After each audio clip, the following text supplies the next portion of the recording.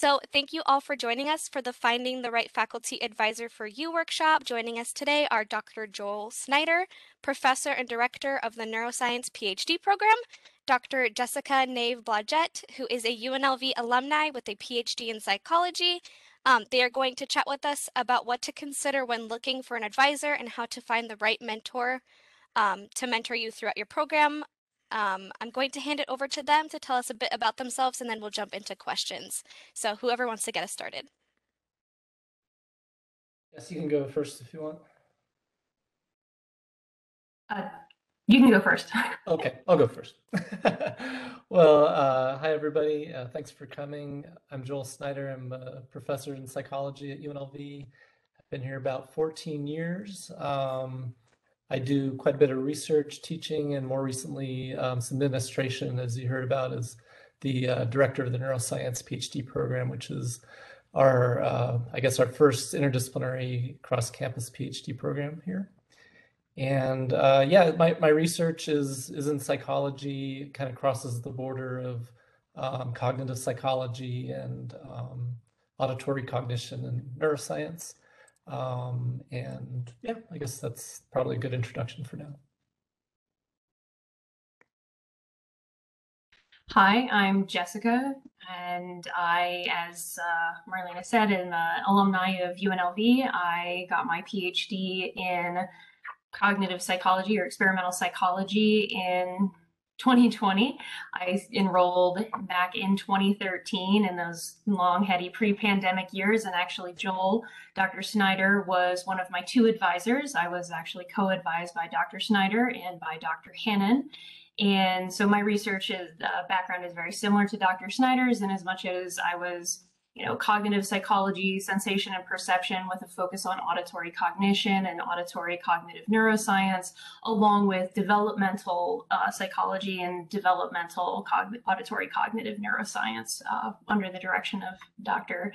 Hannon. And today I am a human factors scientific consultant. So I work as a scientific consultant in a large engineering and scientific consultancy company, and I work on like litigation or product related or really anything litigation support with basically how humans interact with our built environment, whether it's automobiles, whether it's moving through your environment, trips and falls, things like that, or interacting with products, and basically how and what does psychology and our knowledge of cognition and how people perceive their environments, what does that tell us about how we interact with our built environment? And that's what I do.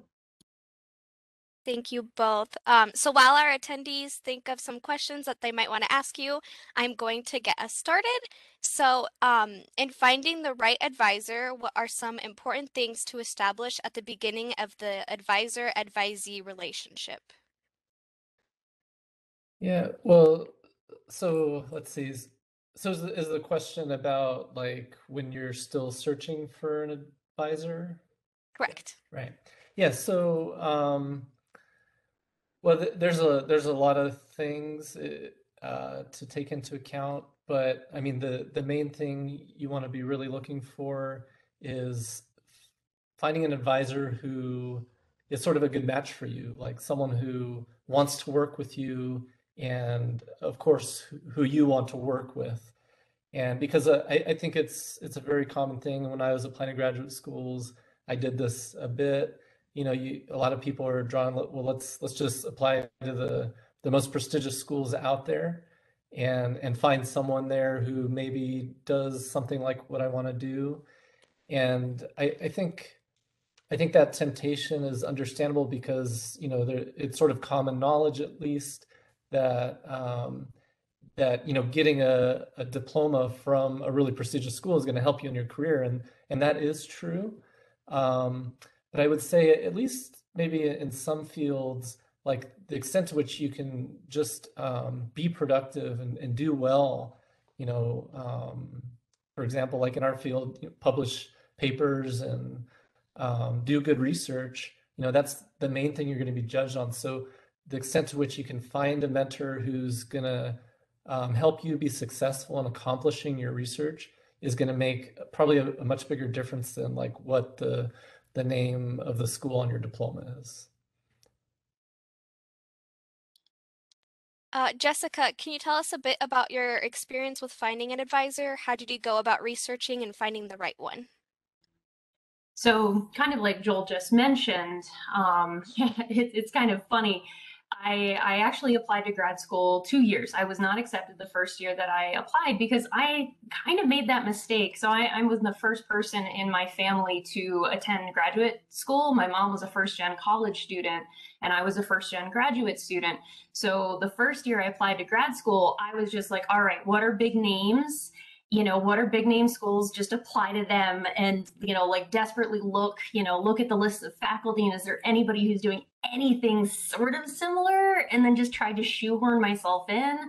And I got turned down by every school. I mean, and some of them were very polite about it. And they're like, your credentials are great, but we don't really feel that you're a fit for who you're applying for, or we're not really seeing why you want to work with us, because that's the thing, is an advisor and student relationship is one of fit, and also like they need to want to work with you just as much as you want to work with them, and part of that is having that matching interest. So in the second round I figured out, okay, well, what I really want to do is auditory cognition. I'm really fascinated by beat perception, how we find the beat in music. So this time I went to society lists for the specific subfield that I was interested in, music cognition. But if it's a more general thing, like, you're interested in memory, but you're interested in specific things, there are other societies that you can go to that'll have lists of who are people doing research in this area.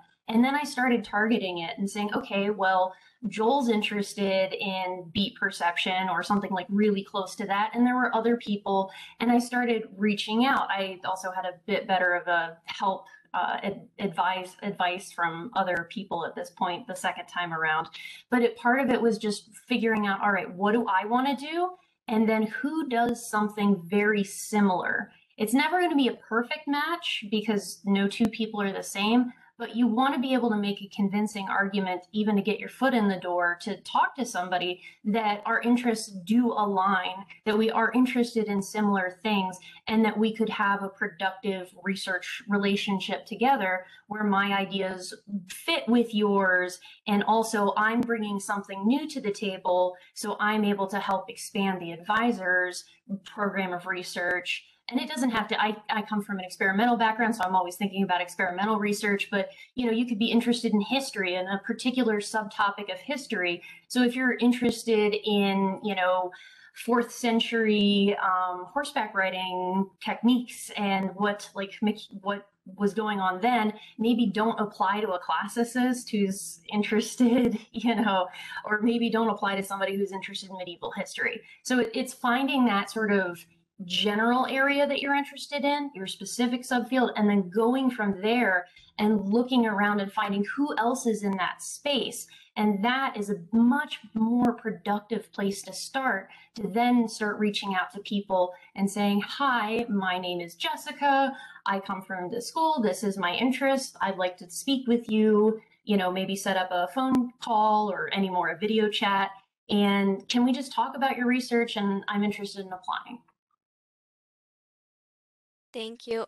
So to follow up with what Jessica just talked about, what are questions that I should ask myself and have answers to before I embark on finding the right advisor for me?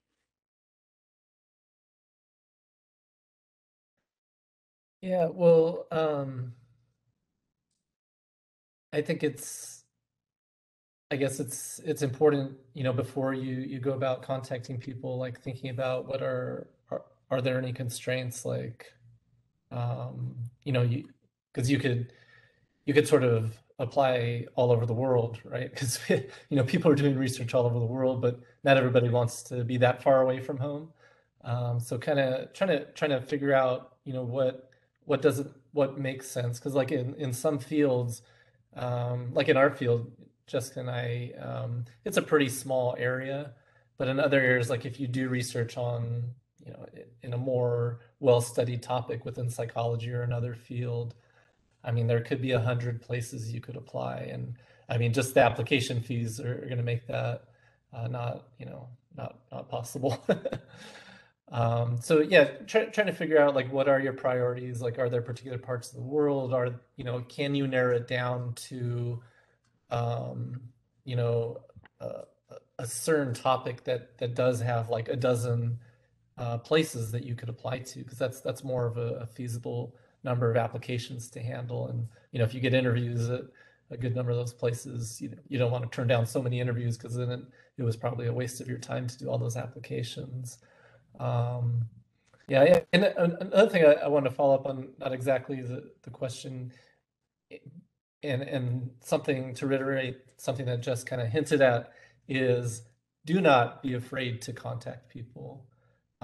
Because I think it's also maybe a misconception that, you know, it's sort of unfair or frowned upon to contact potential mentors before you've applied, and before they've expressed interest in you. Like, if you can get someone's attention because your research interests are so close to them, they're going to look for your application, and you're much more likely to get considered that way. And you know, sometimes professors won't respond to you, but sometimes they will, and you know, you can read into that. It doesn't necessarily mean it's going to be a bad mentor if they don't respond to your email, but there's a good chance that they will respond if it is a good match, and that's something that's really advantageous, I would say. So, connecting with that communication part, if we don't hear back, how often should we follow up? And do you have any tips that we should include in our introductory email to that faculty member? Yeah, I mean, I think it's okay to follow up, maybe once or twice after the first one isn't replied to, because some people may not think it's appropriate. I don't know. You know, everybody's entitled to their own opinion about those kind of communications, but I think most people are open to it. But yeah, I mean, things to include, just being specific about, you know, making it clear, you know, communicating that it's a genuine interest in their work. Because we do also get a lot of contact emails from all over the world.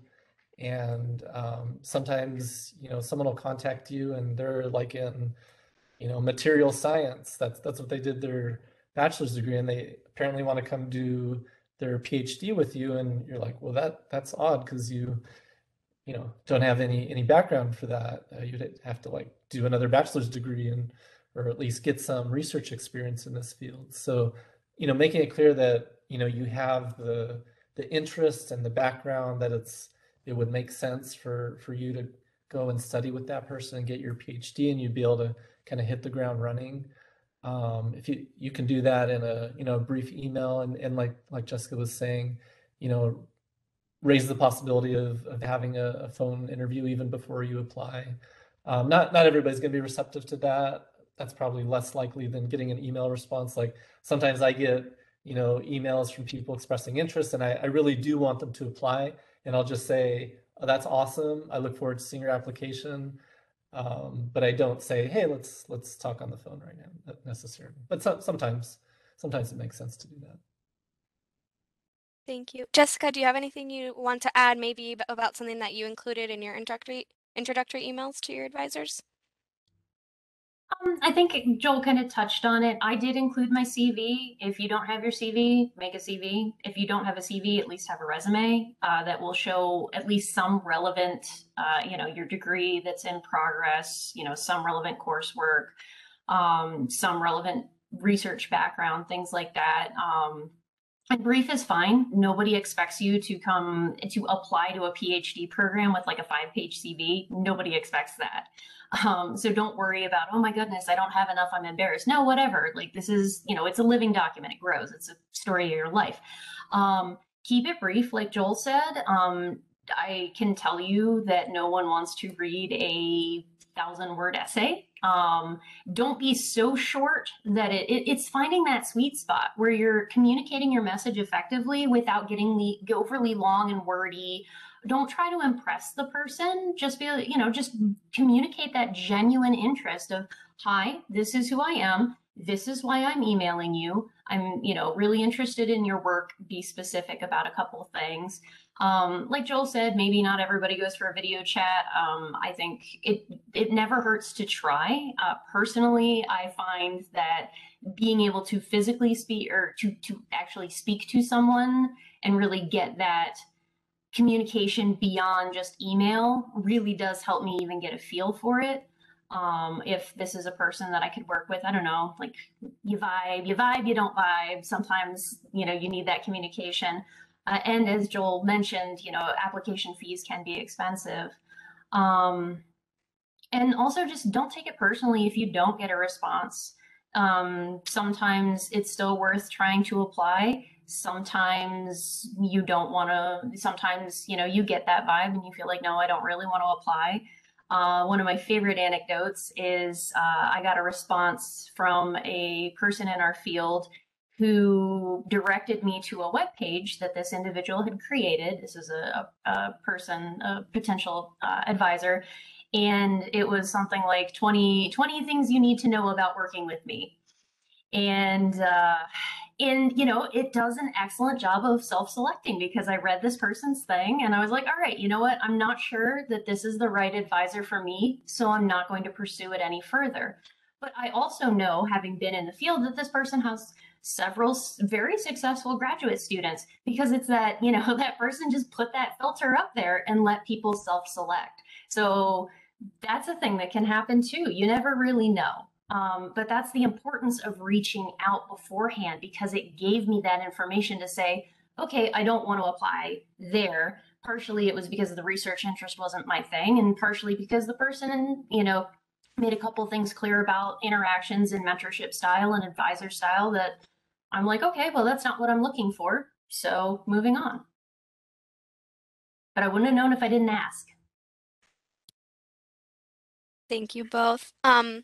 If there were a job description for a faculty advisor, what would it be, and what should my faculty advisor be helping me with?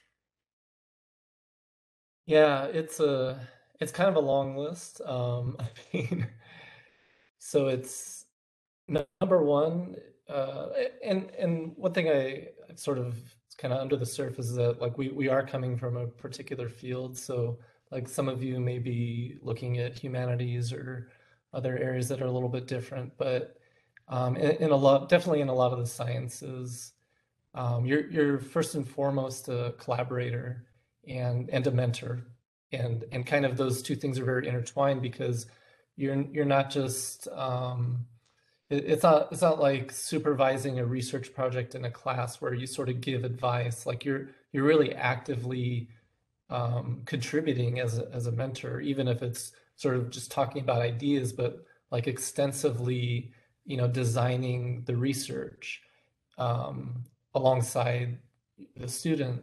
So, and like I was saying, I mean, the most important thing in most fields that you're going to get a PhD in, at least, is that you're producing really high quality research. And even though, like, when you're getting your PhD, you're called a student, you're really ideally considered by everybody in the field a colleague already, someone who is producing serious research that is, pushing the envelope of knowledge. And so the research that PhD students produce, there's no asterisk by it, right? It's supposed to be as high quality as what anybody in the field is producing, and that is made possible because you're ideally working with experienced scholars who know how to do that kind of research and kind of help you along and make sure that research is at that level of quality. So I'd say that's like the most important thing, and then the rest is sort of like acting as an advisor, giving advice about like what classes to take, and all manner of career development issues, like when to what conference to go to present the preliminary findings of the work, and once the work is farther along, if you're going to publish it, how to go about doing that, and what journals, and there's just I mean, the thing about like if you're doing a PhD and really getting enmeshed in the particular field of research, like you're learning so many different skills just to be a researcher. And then, of course, when you're in graduate school, a lot of people do teaching as well and mentoring of their own because they're in a lot of science labs. There's going to be undergraduates who are helping out with the research for credit or for pay, and the graduate students are often mentoring them as much or even more than the faculty, just because of logistical reasons. Like, some labs might have 10 or 20 undergraduates contributing to various projects, and it's just not possible for one professor to hands-on mentor that many people, even though, those students need mentoring. And it's kind of a good situation because graduate students can help with the oversight of what's happening in the lab, and they also get experience with mentoring, which is important, not just if you're going to go into academia, but if you're going to go into the private sector or government as well. Jessica, is there anything you want to add that maybe your faculty advisors did for you outside of what Dr. Snyder already said? I mean, I first want to echo skill development, professional development, career development, and scaffolding. I mean, that's the biggest thing, is that in all of these cases, your advisor is scaffolding you from, stepping out of an undergraduate role where you are assisting, but you are not really driving things. And your advisor is scaffolding you to the point where you are really the one in the driver's seat. You are the one that is developing, executing, interpreting, and then presenting and really contributing to the greater body of knowledge of your field. And your advisor is ideally providing that scaffold and helping lift you up as you build those skills, so that by the end of it, you truly are a full colleague. I mean, you're a colleague from the beginning, but, so the advisor is kind of, you can think of it as running behind the kid with the training wheels on, and you take the training wheels off and eventually the kid rides off on the bike by their own. I mean, ideally by the end of it, we're riding the bike on our own. And it's that scaffolding that the advisor provides. And so relatedly, that acceptance, there's a level of altruism, unselfishness, and like true just support and encouragement for you to grow as a person and to blossom or grow or unfold into the professional scholar, scientist, practitioner that you are. And that unselfishness of knowing that your success as their advisee is also their success as an advisor, and like really helping push you forward, lift you up, and being proud of you standing on your own by the end. And that's a really important, it's part of the job description, but also part of what makes a really good advisor, is that ability to like constantly assess and constantly sort of renegotiate like the amount of help, and sort of fine tune that based on each student's particular needs, where they are in their training, what the situation is. And that sort of, we're jacks of all trades, our advisors are jacks of all trades. We're, the Swiss Army knife. By the end of your PhD, you should be a Swiss Army knife that can, do anything and conquer anything, because you've conquered the PhD, and that's going to be one of the most difficult things you'll ever do in your professional life. And your advisor is helping you and using their expertise, using their professional networks to help you, using their experiences to guide you, but not stuff you down or overwhelm you or like press their worldview on you. It's, gentle shaping, gentle direction, lifting without, stamping an imprint on someone. That's not really a good description of a job description, but I think it's a good description of like what makes a truly effective advisor. Thank you both so much for that insight. Super helpful. I just want to remind our attendees to feel free to ask our panelists any questions that you might have about finding a faculty advisor. I know most of our attendants are undergrads that are interested in applying to grad school. So again, please feel free to type in the chat, or you can directly chat me and I will ask on your behalf. so it looks like we did receive a question in the chat. Is it possible for us to meet that advisor's current students and get an idea about their experience? Is that a norm in any field? Yeah, that's a really good question. And it is, I think it is quite normal, at least what I've observed. I often encourage people applying to work with me to contact people who are in my lab now. And also, you know, if you get invited to interview for a position, especially if you come and make a visit to the campus, which before the pandemic was very, very normal. You know, there are events where you get to talk to graduate students in the program and in the specific research group you're applying to work with. So without any faculty presence, so you can be candid. So yeah, that's very normal. And also just making direct contacts with individual students so you can be even more candid without a group atmosphere. I think that's very normal. I'm sure, you know, there are some professors who feel like that's not advantageous to them. So if you feel like they're sort of hiding their graduate students from you and they don't want you to communicate with them, I would say that would be a pretty big red flag. Yeah. So sort of stemming off that, what are some good questions we should ask current students of that advisor? Yeah. I'll let Jessica take that one. I'm a little too far removed from that. Yeah, well, now I have to be like, ooh, put myself back in that mindset. What's your day-to-day workload look like? Because I mean, you ask any PhD student, how are you doing? And a lot of us will answer tired, stressed, overwhelmed, that sort of thing. And hopefully the PhD student that you're talking with will also be able to put that aside because that's, you know, unfortunately sometimes the norm in the PhD. But, you know, what's your workload? How often do you meet with your advisor? What's your working relationship with your advisor?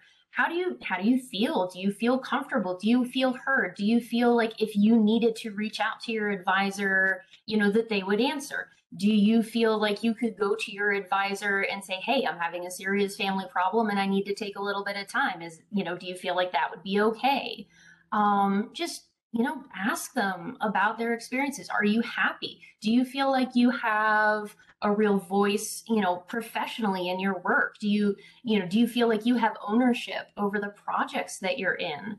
Or do you feel like things are handed to you? What's the atmosphere of the lab? Because sometimes that can come down, you know, like things can come down from the advisor in terms of like there are labs out there, and I would suggest you avoid them, where everyone like holds on to their own project and you're constantly worried about other people scooping you in your own lab, where like people in your own lab are basically playing hardball against each other, which, by the way, try to stay out of those labs. Not a good idea, not a great place.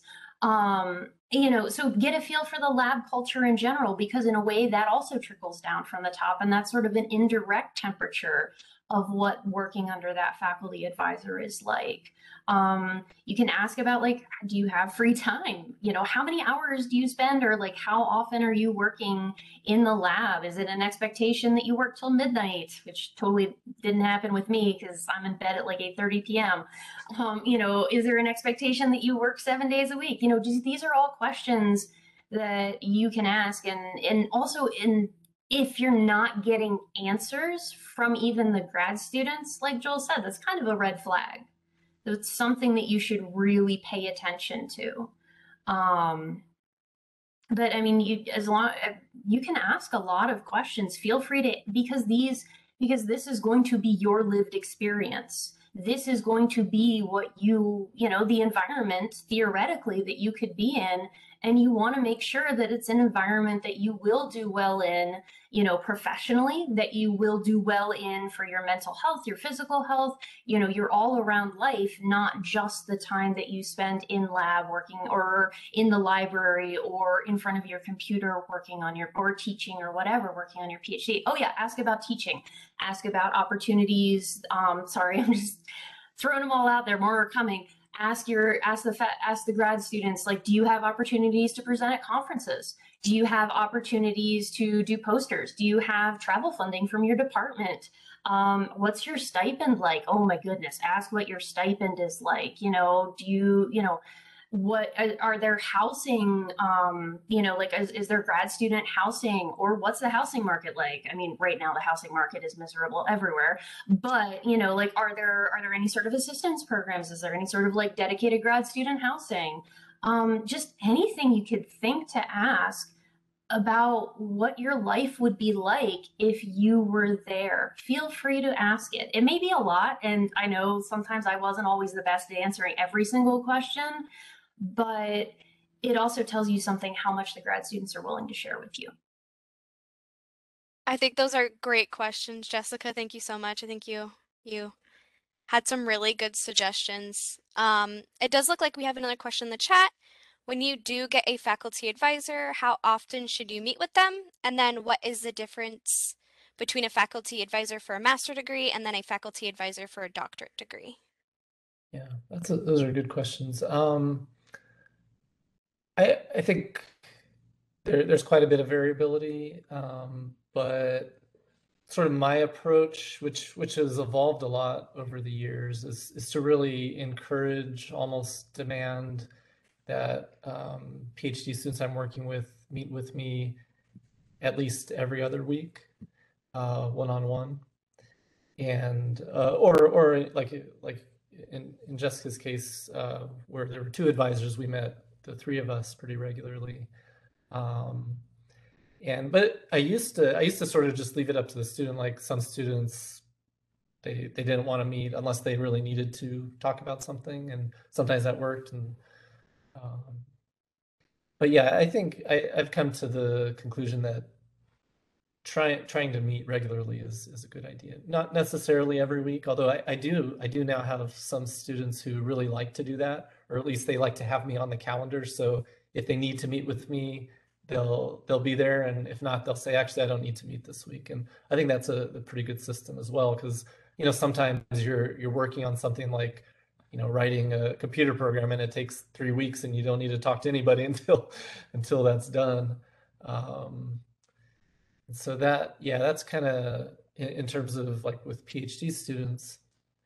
And the master's degree thing is a good question, because I think there's a lot more variability. Like there's a lot of master's degrees out there where you're not expected to do original research, or other than like maybe library research, reviewing past studies. But if it is a master's program, like maybe a 2-year master's program where you are expected to do a thesis project, where you're collecting data and probably going to publish it. It's sort of like a shorter version of a PhD. In that case, it should be pretty similar to how you meet with a PhD advisor.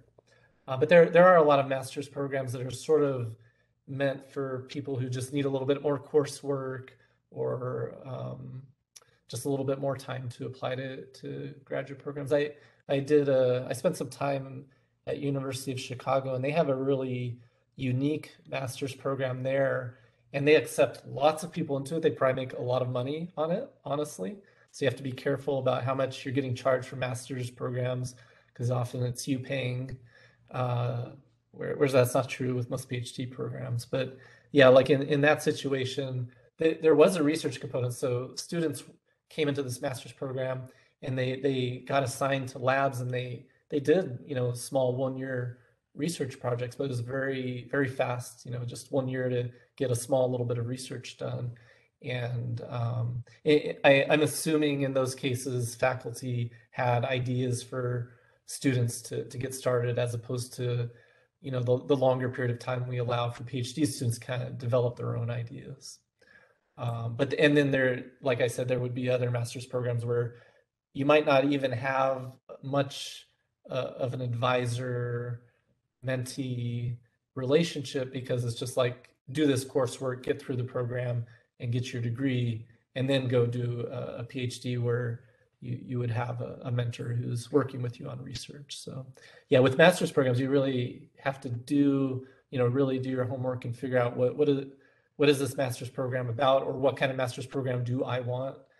Do I want to do a research project that might get published before I do my PhD, or is it enough to just get some experience, with coursework. Like I actually have a student who's going to be starting in a PhD program in the fall, and he just took a year off after getting the bachelor's degree, and he's doing a data science program, which is sort of like just learning how to use different kinds of software like R and Python.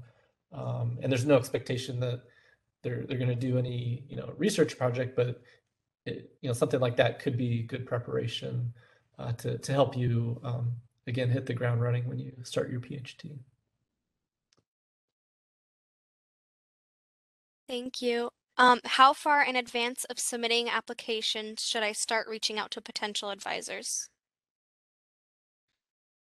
Yeah, that's well, like in the programs I'm affiliated with here at UNLV, our deadlines are December 1st. And I mean, really, it could be anytime over the summer, but certainly, maybe in September when people are like back in the office and available and answering email is a good time to get started. And that way you have time. If they don't respond to your first email, then you can send them another message in October. So yeah, maybe a few months ahead. And then that would also leave time in case they want to talk to you over the phone or on Zoom. It would also give you time as the applicant to, because you don't, once again, I took 2 years to get into grad school, and I was a first-gen grad student. My first year, I was just desperately trying to slam out my deadlines at the last minute, and the quality of work suffered. You want to give yourself time to complete the applications as best as possible, and you do want to take that time to tailor your personal statement. If there are any other statements, whether it's like a diversity statement or a research statement, I mean, everybody is different in terms of like schools differ on what they want, but you want to make sure that your materials are tailored to the people you're applying to. So give yourself enough lead time to know I'm going to apply to these 6 to 8 to 10 people. And be able to tailor those application materials to each person respectively. So like Joel said, definitely summer, early September. I wouldn't go any later than that for at least initial contact, so that by early October, you have your short list or your hit list of people who you're applying to, and you can really focus on those materials. And since you are not just doing this alone, you're relying on other people to give you references.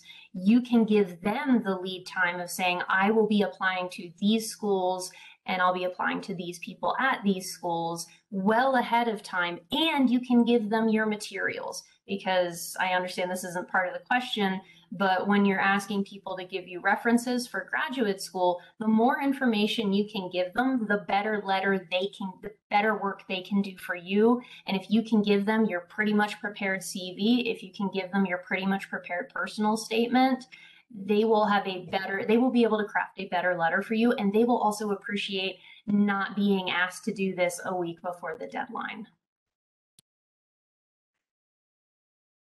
Thank you. What kinds of expectations do advisors usually have for their advisees, and what standards should I be holding myself to? Yeah, well, like I was saying before, I mean, you really want to strive, like when you start a program, and you really want to strive to be productive. I mean, if the first task in terms of the research is to read a bunch of papers and really try to understand the field you're getting involved in, I mean, really do that. Don't just read 1 or 2 papers, but really read them and read them carefully, and sometimes read certain papers multiple times to really get to really get the most out of it and understand. Because what you want to do, what any scholar wants to do, regardless of whether you're a student or an old professor, is kind of build a model of the knowledge in that field. And the model of the knowledge, like what is known, what are the important questions, what are the theories that try to explain the knowledge that's out there.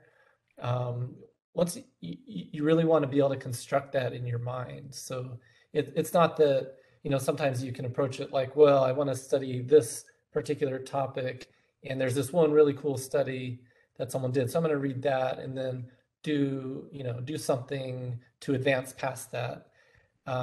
You can do that, and what you do may be useful to the field, but if you, like I said, if you don't really enmesh yourself and build that knowledge inside yourself, you're going to be very limited in terms of the contribution you can make, because there's so many different ways to think about what's known in a certain field. And if you don't have a really unique take on it and use that unique reading of the field to progress in a certain direction that's useful and insightful, people aren't going to be that interested in your work probably. And it may be hard to stay in that research field because if you're not making that really unique contribution, then people might not see the value of what you're doing. So it's really, really important, like PhD, doing a PhD is like a full-time job and a half probably. And it's not to say that, you have to work 80 hours a week, but I think it's really important to be goal-oriented, to say, well, this is what I want to accomplish, this week, this month, this year, throughout my whole PhD, and do, whatever it takes within some, limitations, like take care of yourself, of course. But you kind of have to do what it takes to get the job done. And I think a really good analogy is like when you look at really successful athletes. I mean, they're not just doing it, going through the motions. Like the ones who really excel and make a mark, they're putting in whatever work it takes to get to the level they want to get to. And so I think it's really important to sort of have that kind of goal and to put in the work that's necessary to accomplish those short, medium, and long-term goals. And that's where it's good to have an advisor, because they can help guide you in terms of what should the priority be in terms of what you're working on the most. And usually the answer, the broad answer will be, work on your research. Even if you have some teaching duties, make sure you're spending enough time on your research to keep making progress little by little all of the time. And that's, I think, the best way to kind of approach it, because it's and it's, when you put it that way, like you make little progress each week, it adds up to amazing things like what Jessica accomplished in her PhD, publishing really major papers that I think are going to be respected for a long time. It's very doable, but if you allow yourself to say, well, this week I'm just gonna focus on my stats homework, and maybe next week I'll focus more on setting up this research project. If you allow yourself to do that, I think it's you're not going to be successful. And so I think the message is, yeah, you have to work really hard, but it's very doable. You just have to get in the right habit and make sure you're constantly making progress on the main point of your PhD, which is almost always going to be your research projects. To sort of echo and piggyback on that, I think there's a bit of a mindset shift. It's a very different mindset in a PhD program or in one of the research-oriented master's programs compared to undergraduate. In undergraduate, everything's about your classwork, and it's about completing the tasks that are handed to you. Once you enter a PhD program, the expectation is you will still have classwork, and the expectation is you will do well in that classwork, but that's not enough. The real focus is becoming that internally driven, producer, consumer, and creator of research, and changing from a sort of reactive mindset where, someone hands me something, I do it, and then I sit there and I wait for the next assignment. And in the meantime, I go, okay, I got that done. Wait till the next thing. Now you are actively seeking out what is the next thing I'm doing? You create those goals, you accomplish those goals. And in the meantime, stay in communication with your advisor. Just, let them know what you've been doing, what you've been accomplishing them. Don't be afraid to ask questions. Try and solve things yourself. Try and make progress yourself, but also don't be afraid to check in and say, hey, am I going down the right path? Because you might not, and that's okay. Because that's another thing. Don't be afraid of failure. The only way to never fail is to never try. If you are not failing, it means you're not pushing. It means that you're not trying. It means that you're not out there doing things, because none of us are perfect and none of us get it right on the first try. Well, sometimes we do, most of the time we don't. And if science, science isn't the business, or really any generation of knowledge is not the business of what we already know. It's the business of figuring out what we don't know. And that's going to have false starts, and that's going to have mistakes. And you're building experience by doing these things and by not being afraid to get out there, to try, to pick yourself back up after a reviewer rejects your paper and says a bunch of nasty things, because unfortunately that's going to happen. Or, your advisor sends your draft back and it's, more red ink than you'll ever want to see in your life. And you know what, you take a deep breath, you go, gosh darn it, you maybe cry a bit, you go run around the block, you do whatever it takes, and then you come back and you're like, all right, I'm going to keep moving forward, because my goal is getting that PhD, or my goal is publishing that paper, or my goal is, even if it's just figuring out what error is going on in my computer code and getting my computer code to run so I can get that experiment. And then I can move on to getting the data, and then I can move on. And having those goals and setting those goals and keeping going, finding your way of internally rewarding yourself, because that's one of the things about a PhD or, higher education, is the pats on the back, the kudos, the rewards, they are few and far between. You need to figure out a system that works for yourself to keep yourself motivated in the interim, in the short term, in the medium term, so that you can get to that day where you get to stand on the stage and get hooded, except screw you, COVID, I didn't get that, but that's okay. I still got the PhD. And part of that is really finding that internal drive, that internal desire, and then keep it to keep going, to set those goals, to learn things, to say, I want to do this. I'm doing this because this is something I want, even when the going gets tough, because it will get tough. Moving forward, picking yourself up when you fall, staying in contact with your advisor, asking for help when you need, asking for help for advice from other grad students, not being afraid to try, but just remembering that you're in the driver's seat, and you are the one who's driving your graduate career forward. No one is going to hand anything to you anymore. You have to go out and seek it, and you have to learn to relish that challenge.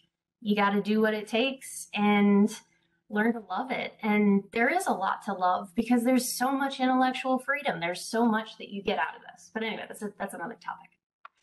And it's really, that this issue is really the reason you want to carefully decide what you want to study, because I think it's fairly common for people to be like, well, I know I don't want a normal 9-to-5 job after I get my bachelor's degree, so I'm just going to go to grad school and keep doing stuff.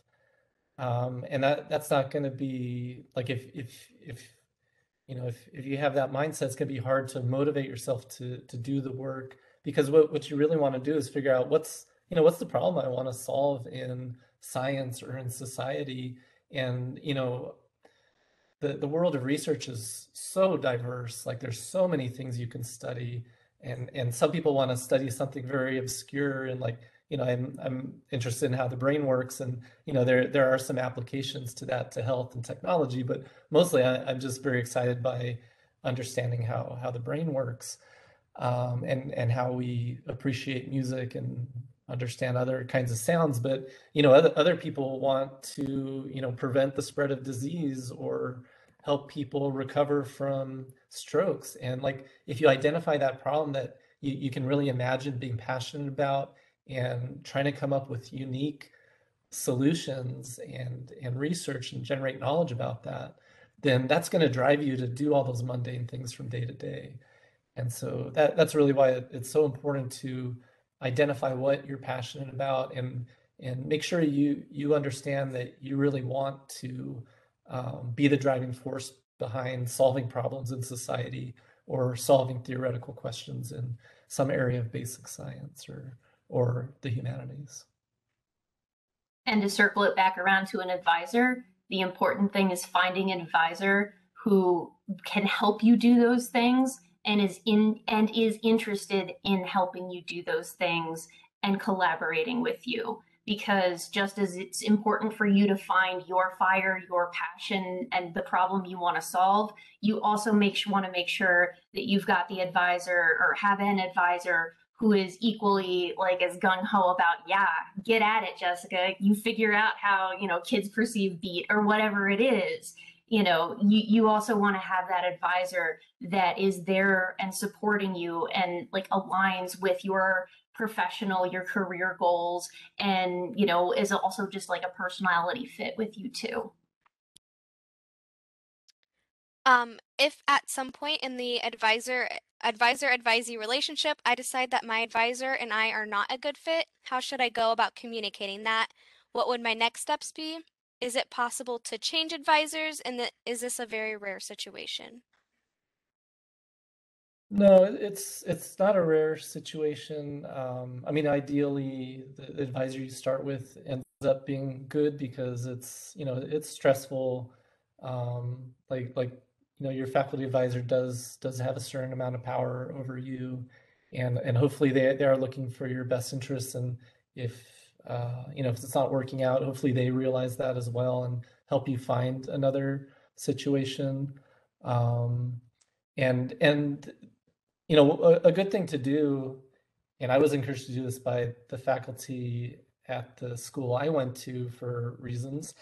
But sometimes the faculty or other students will encourage you to make sure you have a backup plan, that, oh, okay, well, you want to work with this faculty member, but if it doesn't work out, there's this other person, and you'd be happy to work on research related to their interests, and their expertise. So I think it's good, if you, and not just as a backup plan, but if there are multiple faculty at the department you're going to be training in, those are people you could take classes from, or have informal interactions with as well, or do side projects. There's no reason you can't do work with multiple faculty members on completely different things, as long as it's beneficial to everybody involved. So yeah, but can you say the original part of the first question? Just so... Yeah. If I did, sorry. What should my next step be? If I decide that I'm not a good fit, how do I go about communicating that? I think that's the part you're looking for. Yeah. Right. Yeah, I mean, I would say in general, if things are not working out, hopefully it is apparent to both parties, and what to do about that could be where there might be some conflict or bad feelings, because it's easy as an advisor or as the student to blame the other party, like it's not working out because you're doing this or that, so you should change that. And so yeah, I think I don't know the best advice. It can be tricky though. Maybe Jessica has more insight. So number one, always remain respectful, professional, and collegiate. You may no longer work with this individual as an advisee, but if you maintain, if you stay in the same field, this person will eventually be your colleague. So, try not to make it a really messy breakup, so to speak. And you don't have any control over what the other person, over what the advisor is doing. You only have control over yourself. So just make sure that, no matter what, you're able to maintain professionalism and, communicate in a respectful manner. Whether, maybe you need to go have, a venting session with your bestie, but have that elsewhere. go to the graduate coordinator. So there are people both at the graduate college level and also in your department that you would go speak with. Like even before initiating a possible change of advisor, there are people in your department and also higher up that are there for you to speak with, to advise you on graduate college policy, or like departmental policy, who can facilitate any discussions, can actually sit in on sort of what's the word, but basically discussions between you and your advisor about potentially changing that relationship and you moving to a different advisor. And once again, be honest, but also be collegial, polite, professional, respectful. Speak with, like Joel said, kind of feel out. Hopefully at this point you've kind of felt out other people in your department potentially that could be a secondary or a new advisor for you. Have discussions with them. Once again, it's kind of like when you quit, when you quit a job and you're interviewing for a new job, it's usually considered a red flag if you totally trash the previous job you were at. Once again, don't do that. Professional, collegiate, respectful, but you're allowed to say, what, this is just not working out, and that's okay. You can go to another advisor. We're all human, but hopefully there will be no hard feelings, or at least every party involved can remain professional and respectful. If there's no one in your department that is close enough in research, sometimes you can, basically apply to another school and apply to work with someone else. That absolutely happens. And I think internally, the biggest thing is don't blame yourself and don't think that there's anything that you did anything wrong or that you're not good enough, or try not to internalize it, because we're all human. We all sometimes things just don't work out, and it's not the end of the world, and it's certainly not the end of your PhD career. And try to maintain, that's a big thing, is trying to maintain that internal equilibrium of, this is a challenge, but I am going to get through it. This is not the end of my career, and I'm going to have a productive career even after this adjustment. It's just like changing lanes on the freeway or taking an exit and getting on a different freeway. The biggest thing is just maintain that professionalism and go speak with people who can advocate for you and who can help you navigate through this process, like your program coordinator, anybody at the grad college, things like that. Perfect. So before we end today's session, we would like to thank both our panelists for their time and their expertise with us today. Thank you guys so much for joining us. Before you all log off, if you could just take a few minutes to fill out the workshop feedback survey I just dropped in the chat, we would really appreciate it. I hope everyone has a great rest of your day. Thank you all.